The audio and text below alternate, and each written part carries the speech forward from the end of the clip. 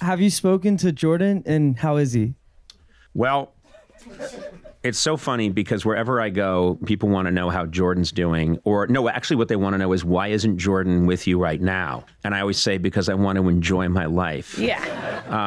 Jordan is, and this is true. What's amazing about Jordan Schlansky is people do these deep dives on the Jordan Schlansky remotes and the adventures that we've had together.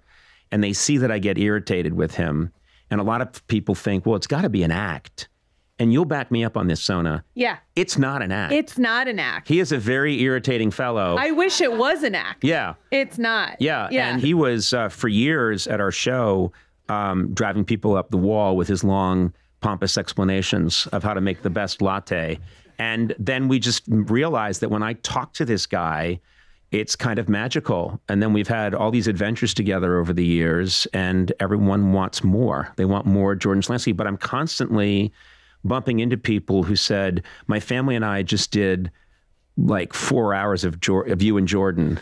And I think, why? Why would you watch me and this very irritating man drive each other insane? But it is pure, and I do try to explain that to people. Yeah. I think that's why it works. I don't think you could make up a person like Jordan Schlansky. No.